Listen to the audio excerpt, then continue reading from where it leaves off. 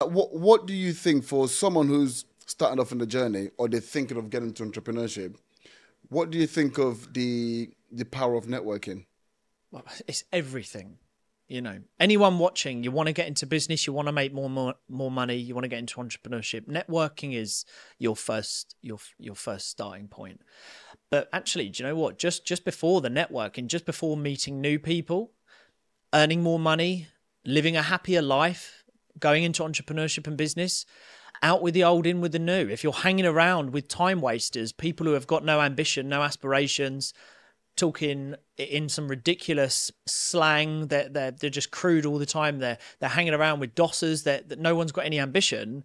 You have to say, look, I've known these kids since I was young, but they're not going anywhere. I need to cut the ties.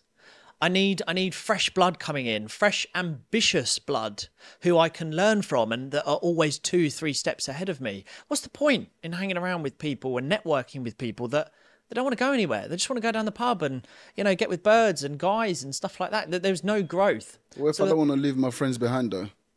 If you don't want to leave your friends behind, then get comfortable not going anywhere. Simple as that. I don't think there's a middle ground.